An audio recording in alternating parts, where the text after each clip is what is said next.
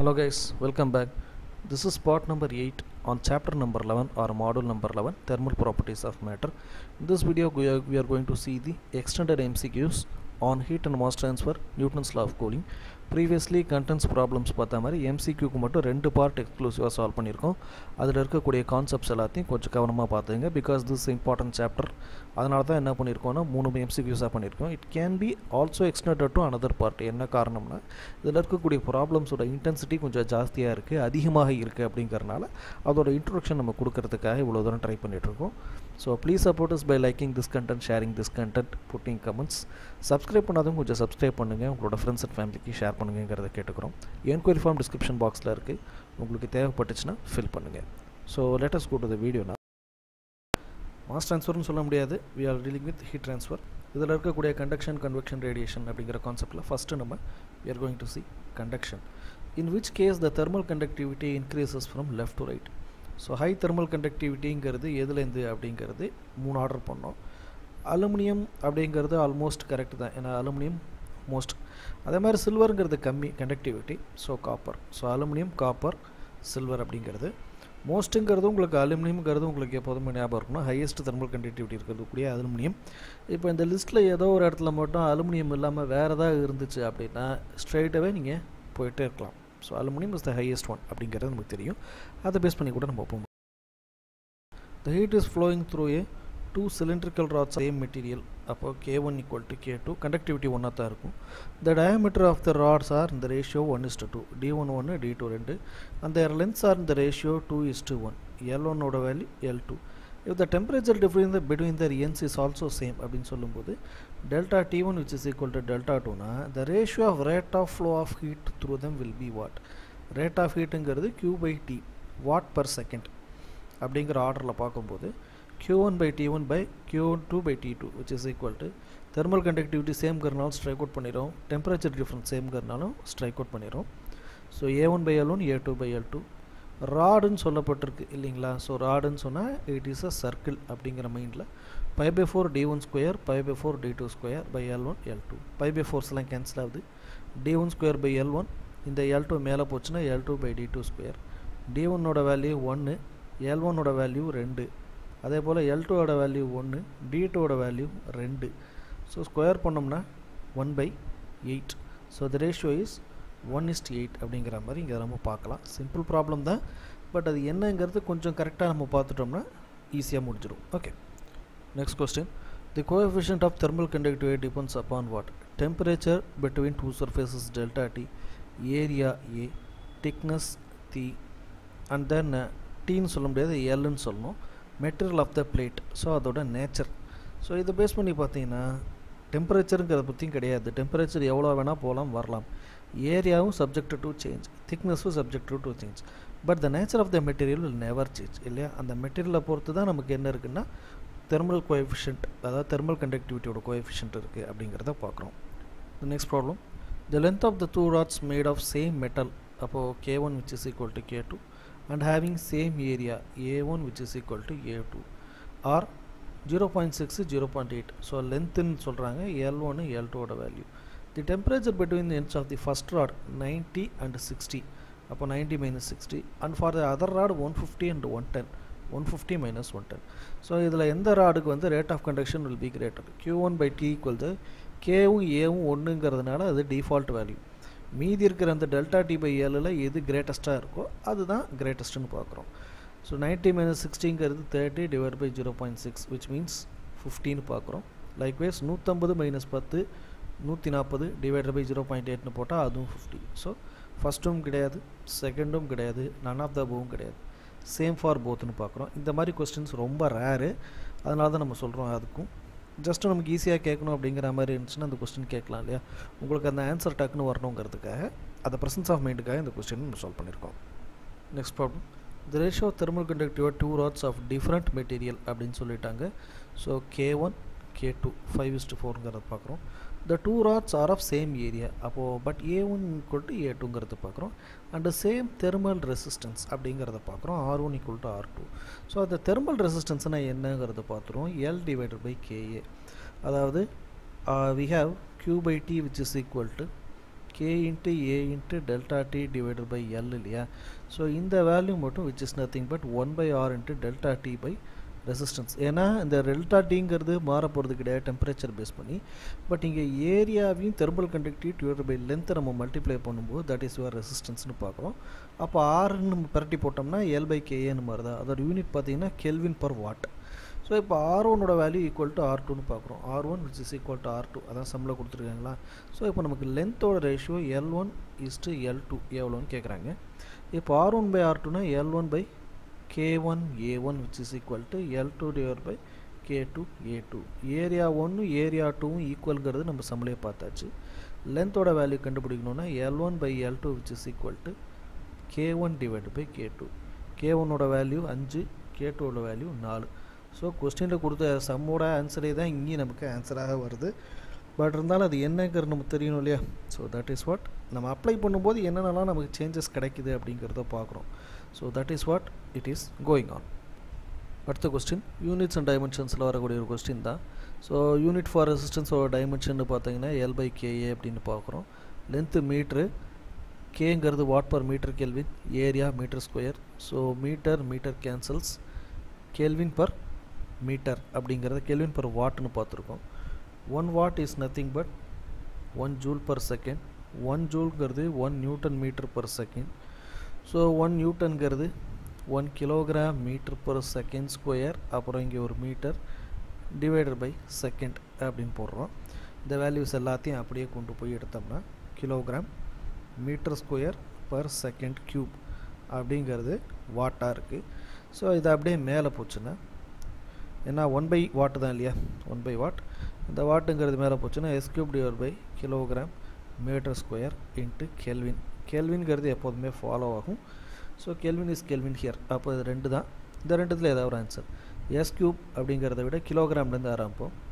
M power -1, L power -2, D power 3, -1 -2 3 kelvin. So this the answer. அது நம்ம ஒவ்வொரு தடவை யூனிட்னு வந்தால் நம்ம டேலி பண்ணி கொடுக்கறதுக்கான காரணம் என்னென்னா அந்த யூனிட் நம்ம போடும்போது நமக்கு மறக்காமல் இருந்துருச்சுன்னா மீதி இருக்கிறது எல்லாத்தையுமே உங்களால் ரொம்ப ஈஸியாக டேலி பண்ணிட முடியுங்கிறதுக்காக தான். So please COPE up with that. One more important problem. 2 thin blankets kept more hotness than 1 blanket of thickness of equal to these 2. The reason is what? 2 பிளாங்கெட்டை நம்ம ஒன்றா எடுத்து நம்ம போத்திக்கிட்டோம்னா குளிர்காலத்தில் அதோட ஹீட்டுங்கிறது இதே அளவில் இருக்கக்கூடிய ஒரு பெரிய பிளாங்கெட்டை நம்ம பயன்படுத்தினாலும் கிடைக்காது. இதெல்லாம் அதிகமான ஹீட் கிடைக்கும். So because the layer between தம்மில் வந்து ஒரு ஏர் ஃபில் இருக்கும்ல, அந்த ஏர் ஃபில் தான் நமக்கு பேட் கண்டக்டர். ஸோ அந்த பேட் கண்டக்டர்னால என்ன ஆகும்னா உங்களுக்கு ஏர் உள்ளார வருதுங்கிறது வந்து ரொம்ப அரெஸ்ட் பண்ணும். So that is what the surface area இன்க்ரீசஸ்ங்கிறது கிடையாது. ரெண்டுத்துக்கும் சேம் தான். A layer of air formed between these 2 blankets which is a bad conductor அப்படிங்கிற மாதிரி சொல்கிறாங்க. ஓகேங்களா. The next question. If the radius r and the length L of a copper rod are both doubled, the rate of flow of heat along the rod increases by what percentage? So Q2ங்கிறது how many times of Q1 அப்படிங்கிறத பார்க்கணும்னா அப்போ Q2 by T2 divided by Q1 by T1 தான் போடணும் இல்லையா. So அதனால் மேலே செகண்டும் கீழே ஃபஸ்ட்டும் வரும். ஸோ அதன்படி K1 A1 delta T1 by L1, K2 delta 2 A2 by L2. இதில் வந்து தெர்மல் கண்டக்டிவிட்டி எந்த காலத்துலையும் மாற போகிறதில்ல.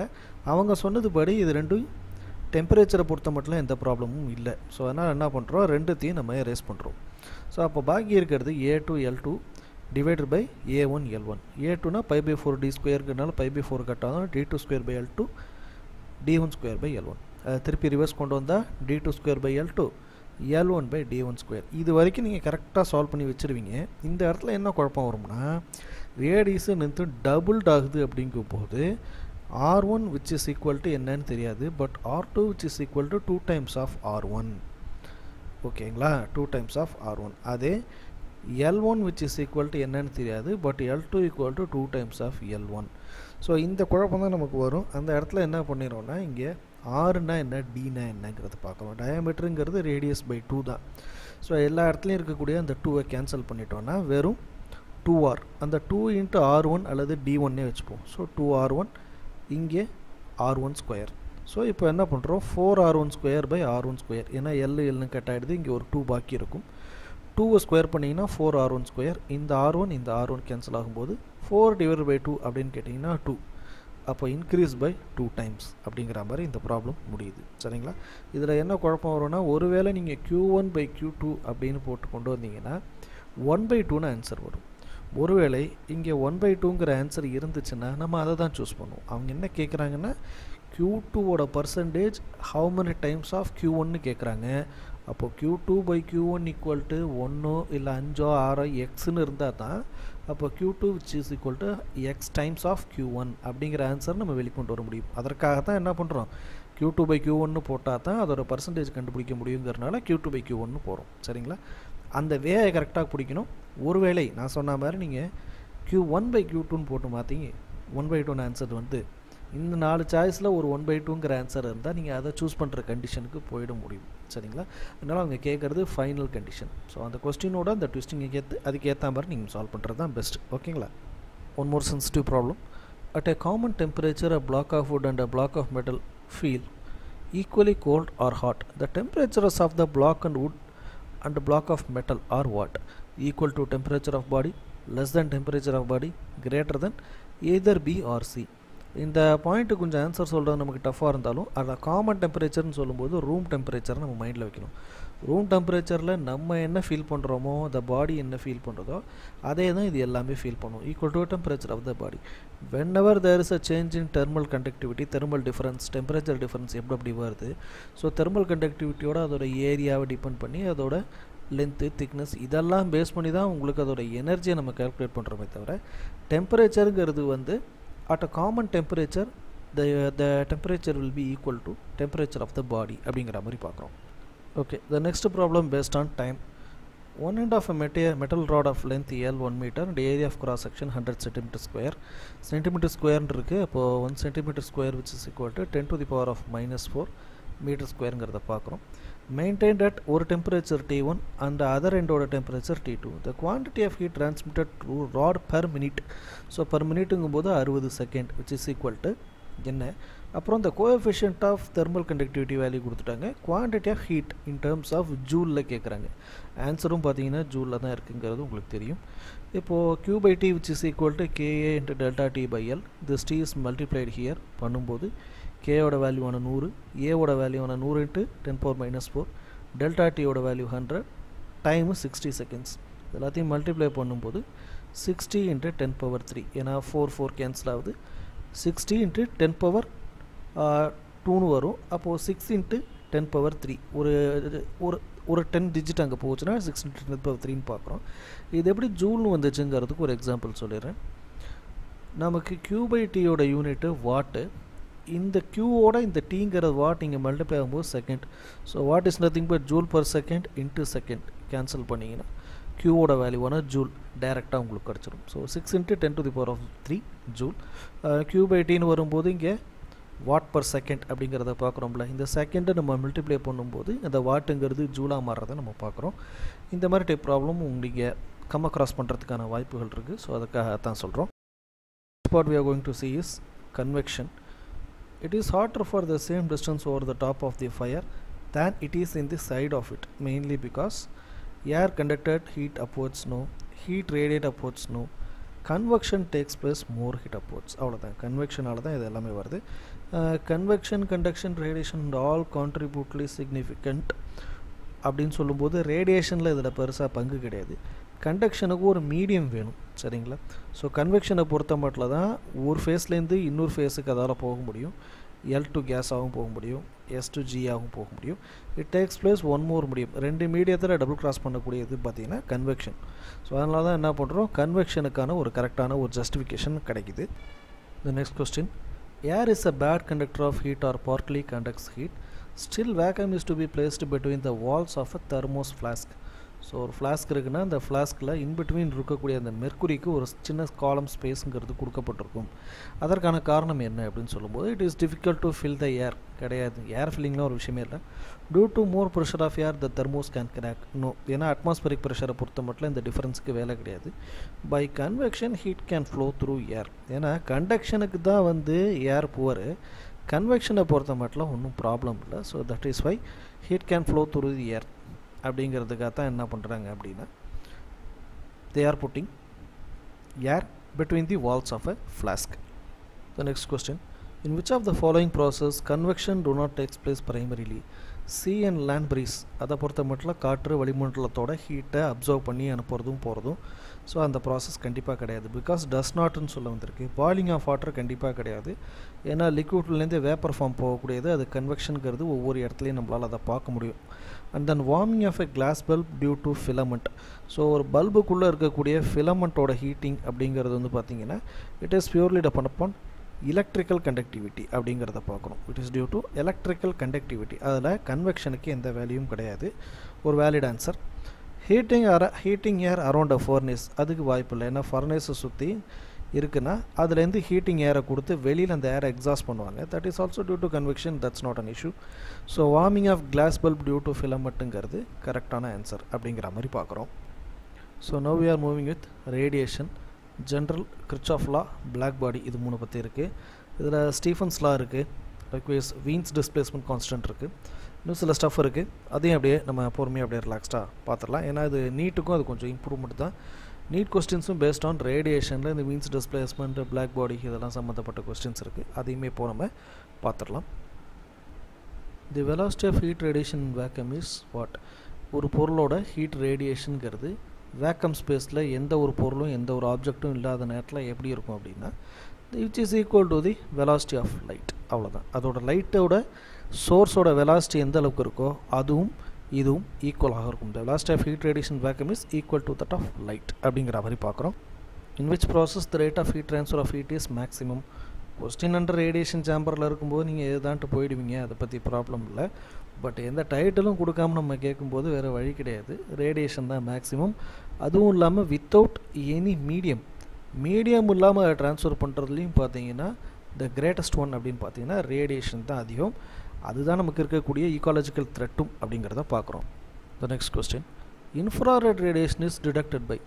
So spectrometer, nanometre, pyrometer, photometer. Answer is pyrometer, no problem. But மற்ற எல்லாம் என்னன்னு தெரிஞ்சுக்கணும்ல. So spectrometer used for detecting லைட்டோட எமிஷன் ஆஃப் லைட்டோட அந்த டிடெக்டிங் பண்ணக்கூடிய அந்த விஷயம் தான் spectrometer. நேனோமீட்டருங்கிறது scale of 10 to the power of -9. ஓகேங்களா, தட் இஸ் நேனோ. ஏன்னா milli, micro, nano, pico, 10 to the power of 9ங்கிறது scale. ஃபோட்டோமீட்டருங்கிறது ultra violet radiation, infrared எல்லாத்தையுமே டிடெக்ட் பண்ணக்கூடிய ஒரு டிடெக்டிங் ரேஞ்ச் தான். But infrared radiation is detected by pyrometer அப்படிங்கிற மாதிரி பார்க்குறோம். Very important question. For a perfectly black body, its absorptive power is 1. So அதனால தான் black body is a perfect body for absorption power. அந்த absorption பவருங்கிறது emission பவர்னு வரும். அப்புறம் absolute temperature, இந்த மாதிரி எல்லா விஷயத்துக்கும் வந்து பேஸ் வந்து என்னென்னு பார்த்தீங்கன்னா திஸ் அப்சல்யூட் பவர் அப்படிங்கிறத பார்க்குறோம். சரிங்களா. And a common sense question, half part of the ice block is covered with black cloth and the rest is covered with white cloth. Then it is kept in sunlight. After some time, cloths are removed to see the melted ice. Which of the following statement is correct? Ice covered with white cloth will melt more. கிடையாது. Ice covered with black cloth will melt more. Chances இருக்குது. Equal eyes will melt under both cloth கண்டிப்பாக கிடையாது. ஏன்னா ரெண்டுத்துக்குமே difference இருக்குங்கிறனால இதுக்கு chances இல்லை. It will depend upon the temperature of the surroundings of ice. இந்த பாயிண்ட்டை நீங்கள் வேலிடாக எடுத்தாலும் ஸோ த டெம்பரேச்சருங்கிறது வெளியிலேருந்து வரக்கூடிய 30 டிகிரி செல்சியஸ் இருக்குன்னே வச்சுப்போம். சன்னோட லைட்டு 0 டிகிரியை கிராஸ் பண்ண உடனேயே ஐஸ் பிகின்ஸ் டு மெல்ட் அப்படிங்கிறது உங்களுக்கே தெரியும். அந்த மெல்ட்டிங் கண்டிஷனில் விச் ஒன் மெல்ட்ஸ் ஃபாஸ்ட் அப்படிங்கிறது தான் கொஸ்டின். ஸோ ரெண்டுமே மெல்ட் ஆகுங்கிறதுல எந்த டவுட்டுமே இல்லை. விச் ஒன் மெல்ட்ஸ் ஃபாஸ்ட் அப்படின்னு பார்க்கும்போது ice covered with black God will melt மோர் அப்படிங்கிற மாதிரி இதில் நம்ம பார்க்குறோம். சரிங்களா. So we are going to see about radiation through Wien's law. So வீன்ஸ் லா பொறுத்த மட்டும் ரொம்ப சிம்பிள் தான். Wave length into absolute temperature which is equal to கான்ஸ்டன்ட்டுங்கிறது concept. So இதில் ஒரே ஒரு கான்செப்ட் தான். இதில் ஒரு 2-3 சம்ஸ் பார்த்தா போதும். அதுக்கு மேலே ஒன்றும் பெருசாக ட்விஸ்ட் கிடையாது. என்ன பண்ணுவாங்கன்னா கம்பேரிட்டிவாக 2 வேவ் லென்த்தை கம்பேர் பண்ணுற மாதிரி இருக்கும். So the wave length of the maximum intensity of radiations emitted by Sun and Moon அப்படின்னு சொல்கிறாங்க. ஸோ இது சன்னோடது, this is for Moon. The ratio of their temperatures R what அப்படிங்கிறத கேட்கும்போது நமக்கு தெரியும் lambda into D. So lambda S into DS by lambda M into DM which is equal to 0னா இப்போ இதில் temperatures அப்படின்னு ரேஷியோன்னு கேட்கும்போது as per order Sun divided by Moon. So ratio of Sun divided by ratio of Moon. So இந்த order தான் நீங்கள் கொண்டு போகணும். So DS by DM which is equal to இந்த எம் மேலேயும் எஸ் கீழேயும் போகும். So 10 power minus 4 divided by 0.5 பார்க்கும்போது 2 into 10 power 2 அதாவது 200. இதில் என்ன குழப்பம் வரும்னா நம்ம ஒருவேளை Tm by Ts அப்படின்னு எடுக்கிறோன்னு வச்சுங்களேன், அப்போ வந்து 1/200 அப்படின்னு போகிறதுக்கு வாய்ப்பு இருக்குது. அந்த ஆன்சர் இங்கே இருக்கா? ஸோ இதையும் நீங்கள் சூஸ் பண்ணுறதுக்கான வாய்ப்புகள் வந்துடும். அதனால் எந்த ஆர்டர்னு கொடுக்குறாங்களோ அவங்க எந்த ஆர்டரில் கொடுத்துருக்காங்களோ அதுபடி தான் நம்ம solve பண்ணுங்கிறத please take that in account. Okay, next one. The wavelength of radiation emitted by a body depends upon what? Nature of its surface, area of its surface, temperature, all the above. நமக்கு formula lambda into T. So wavelength depend upon temperature only. So it is none about nature, none about the area அப்படிங்கிறத பார்க்குறோம். Next question. 4 pieces of iron heated in a furnace to different temperatures show different colors listed below. Which one has the highest temperature? So இப்போது metal பீசஸை நம்ம வந்து heat பண்ணும்போது டெம்பரேச்சரை வச்சு அதோட கலரை வச்சு நம்ம என்னென்னு பார்க்கலாம். ஸோ ரெட் கலருங்கிறது இருக்கும், எல்லோ ஃப்ளேம் பார்த்துருப்பீங்க, ஒயிட் பார்த்துருப்பீங்க, ஆரஞ்சு பார்த்துருப்பீங்க. ஸோ எதில் வந்து லாம்டா வேல்யூ ஹையாக இருக்கோ அதோட கலர் வந்து பார்த்திங்கன்னா ரெட்டில் இருக்கும். ஸோ வேவ்லென்த் ஹையாக இருக்கணும். வேவ்லென்த் லோவாக இருக்குது அப்படின்னு சொன்னீங்கன்னா which will be your violet அப்படிங்கிறத சொல்லுவாங்க. ஸோ ஹை டெம்பரேச்சர் லோ டெம்பரேச்சரை பேஸ் பண்ணியிருக்குன்னா தட் இஸ் ரெட்டு. இதோட ஆர்டரையும் சொல்லிடுறேன். ரெட்டு, எல்லோ, ப்ளூ, அதுக்கப்புறம் white.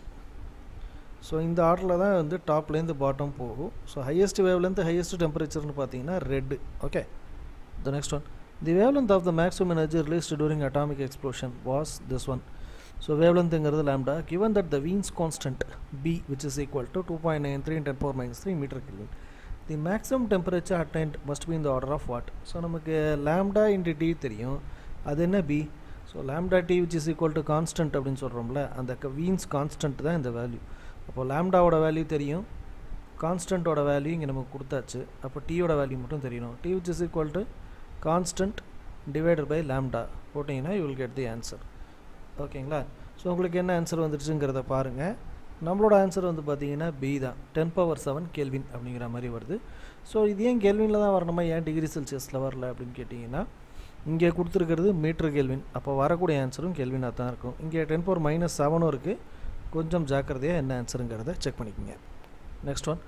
The radiation energy density per unit wavelength at the temperature of T has a maximum wavelength lambda. At temperature 2T it will have the maximum at the wavelength of what? So first lambda 1 T1 equal to lambda 2 2T.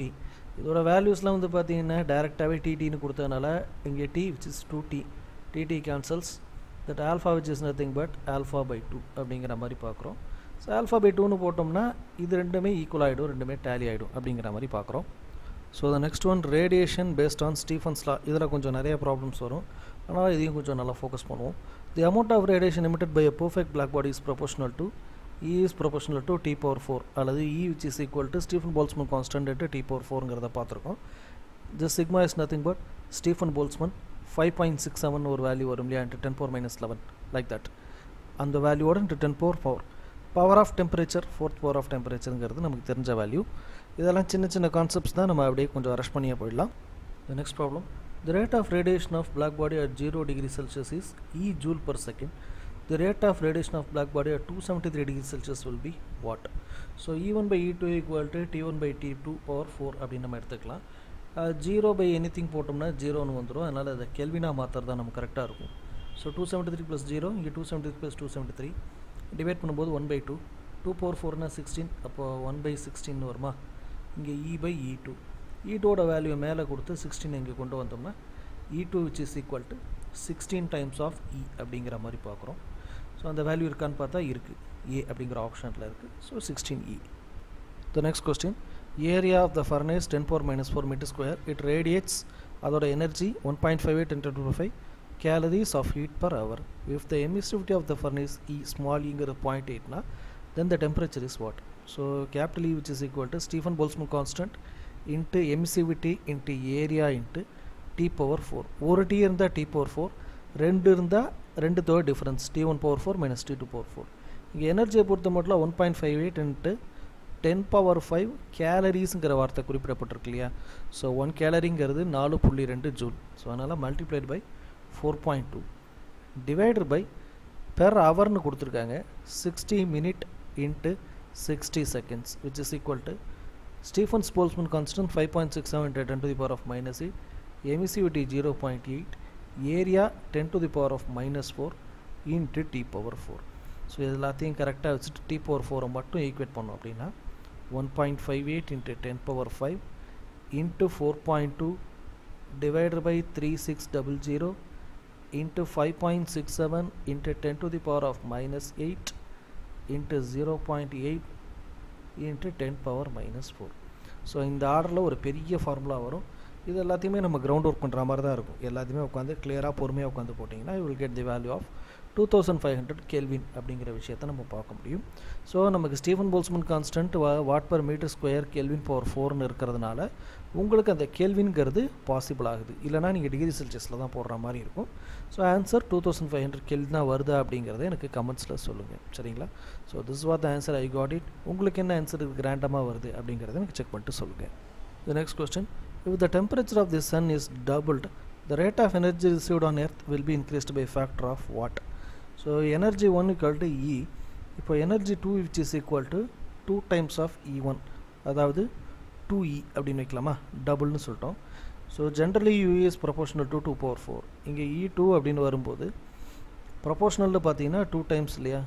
2 into t power 4 அப்படின்னு பார்க்கும்போது which is 16 times of t power 4. அல்லது இங்கே E2ங்கிற வேல்யூவை t power 4னு எடுத்திங்கன்னா which get 16. அப்போ 16 time நமக்கு t power 4 அப்படின்னு நமக்கு சொல்லும்போது 16 டைம்ஸ் நமக்கு அவைலபிளாக இருக்குது அப்படிங்கிற மாதிரியான இந்த கொஸ்டின் போகுது.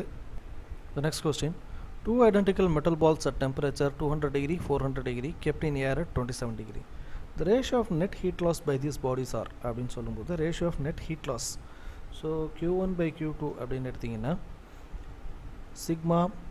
Stephen Boltzmann into E into A into t power 4 minus t2 power 4. அதே போல் sigma A into t1 power 4 minus t2 power 4 அப்படின்னு எடுத்திங்கன்னா ஐடென்டிக்கல் மெட்டல் பால்ஸ்னு கொடுத்துட்டாங்க. போல்ட்ஸ்மன் கான்ஸ்டன்ட் கேன்சல்ஸ், எமிசிவிட்டி கொடுக்கல, அதனால் கிடையாது, ஏரியாவும் ஓவர். ஸோ இது மட்டும்தான்.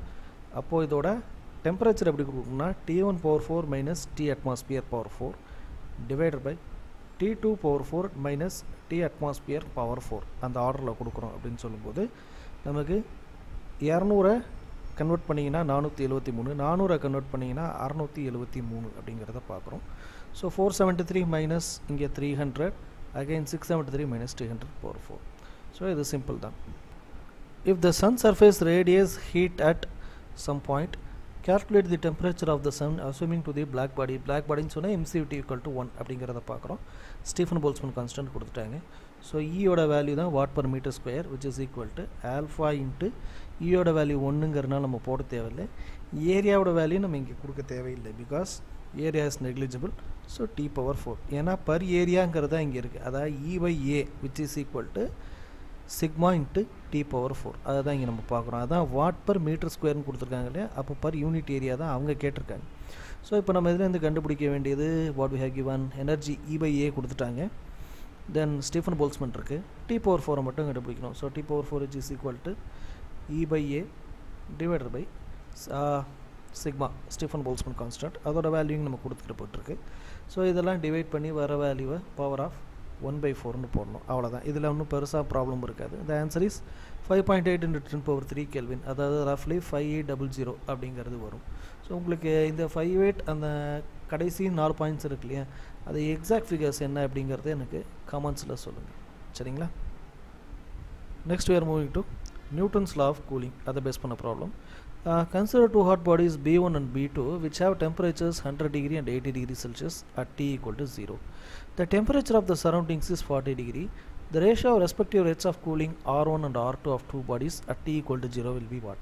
So R1 divided by R2 which is equal to theta 1 minus theta ATM divided by theta 2 minus theta ATM. நம்ம யூஸ்வலாக ஃபாலோ பண்ணுற மெத்தட் தான். Normal டெம்பரேச்சர்னா 100 minus 40 divided by 80 minus 40 அப்படின்னு போட்டிங்கன்னா 60/40 வரும். 6/4 that is probably 3/2.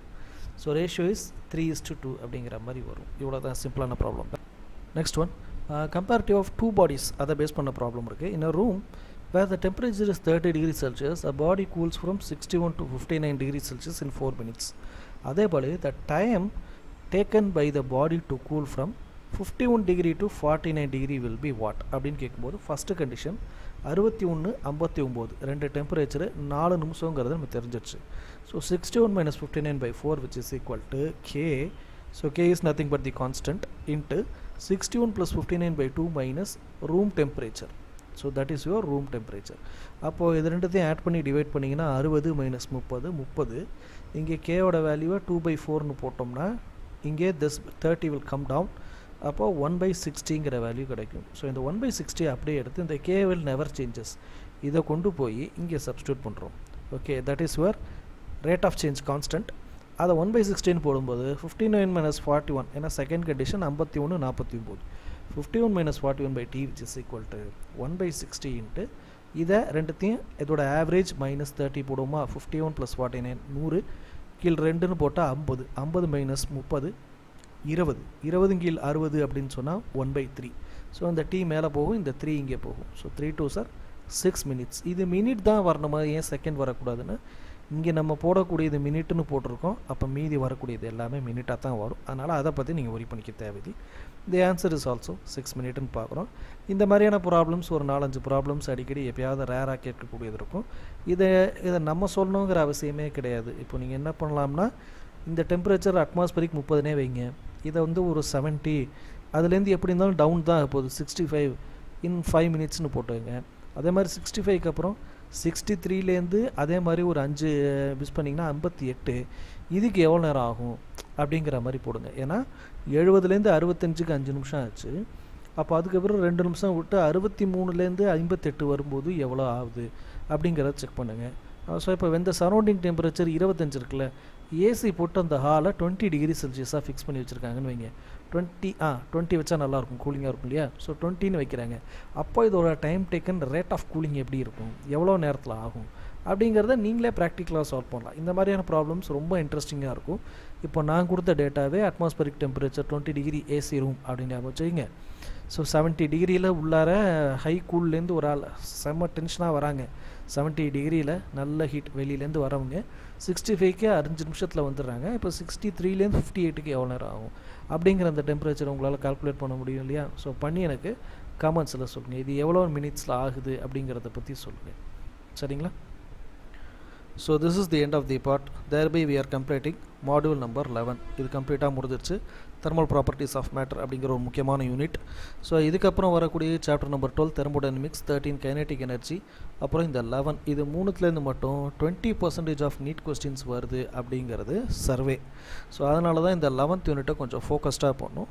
12 and 13 அதுக்காக ஃபோக்கஸ் பண்ணால் விட்டுருவோமாங்கிறது கிடையாது. அதில் நீங்கள் லேர்ன் பண்ணுறதுக்கு ரொம்ப ஃபாஸ்ட்டாக லேர்ன் பண்ணிக்கக்கூடிய கான்செப்ட்ஸ் தான். நிறையா லேர்ன் பண்ணலாம். நல்லா லேர்ன் பண்ணுறதுக்கு கொஞ்சம் ஹெல்ப்ஃபுல்லாக இருக்கும். ஃபார்முலாஸ்லாம் ரொம்ப கம்மியாக தான் இருக்கும். ஸோ அதனால் நம்மளோட மாடியூல்ஸ் எல்லாமே நம்ம எதெல்லாம் ஸ்ட்ரென்தன் பண்ணணுமோ அதை ஸ்ட்ரென்தன் பண்ணுறோம் அப்படிங்கிறத தான் நம்ம பார்க்குறோம். ஸோ என்கொயரி ஃபார்ம் அவைலபிளாக இருக்குது, தேவைப்பட்டால் ஃபில் பண்ணுங்கள். Please support us by liking this content, sharing this content, pudding comments. Thanks for வாட்சிங் திஸ் வீடியோ. தேங்க்யூ.